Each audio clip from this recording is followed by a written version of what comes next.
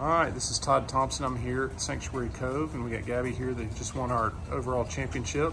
And Gabby shot 2 even par rounds, 72-72, but yesterday was in the sunshine and today was in the rain. So tell me a little bit about the difference. I actually bought an extra glove knowing that it was going to rain. The first little rain shower was really quick, and that was nice. I was really hoping the second one would be short too, but it wasn't. So, but I had a lot of fun with people I played with, and it was a really great experience. Good. Number of birdies, how much you make each day? I'm not sure. I think I had 2 the first day. Good. But I actually had an eagle. Oh, well, good deal. Well, congratulations, and hopefully we'll see you soon. Thank you.